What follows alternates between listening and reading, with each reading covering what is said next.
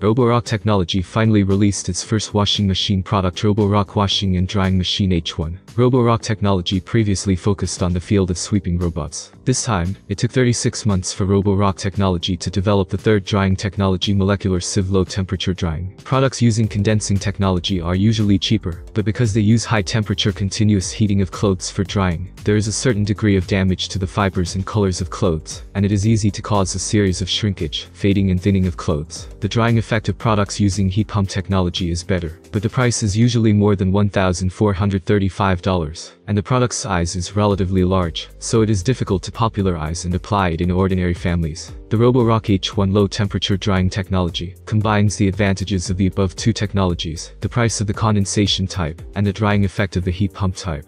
In addition to molecular sieve low temperature drying technology, Roborock molecular sieve washing and drying machine H1 also has the following highlights worth mentioning. The effect of the super large inner cylinder volume is also very obvious in improving the drying effect of clothes. The larger the volume of the inner cylinder, the more thorough the drying, and it will allow the clothes to have enough room to stretch, making it less likely to wrinkle. This is one of the reasons why the drying effect of the Roborock molecular sieve washing and drying integrated machine H1 is comparable to that of the heat pump dryer. Usually every time we wash clothes, we will pour laundry detergent and softener according to the weight of the clothes. These two actions have to be repeated every time the clothes are washed, and the dosage is not necessarily very accurate. If there is too much waste, the washing will not be so clean.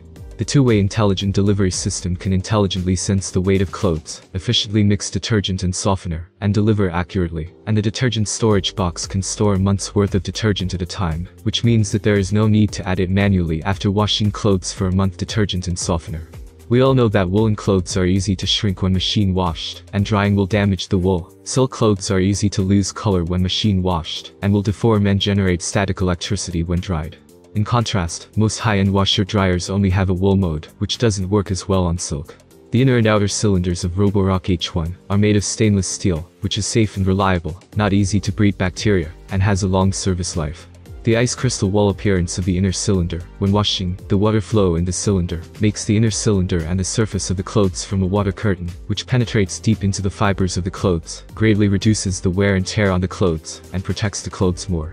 The volume of the inner cylinder is as high as 72 liters, and the larger volume can allow the clothes to be fully stretched in the cylinder when drying, and it is not easy to wrinkle. The super large full-color touchscreen has 12 washing and drying programs to choose from on the panel. Even students who have never used a smart washing machine before can easily control it. In addition, there are 13 kinds of washing and drying programs on the app, a total of 25 kinds that can meet the washing and drying needs of various fabrics.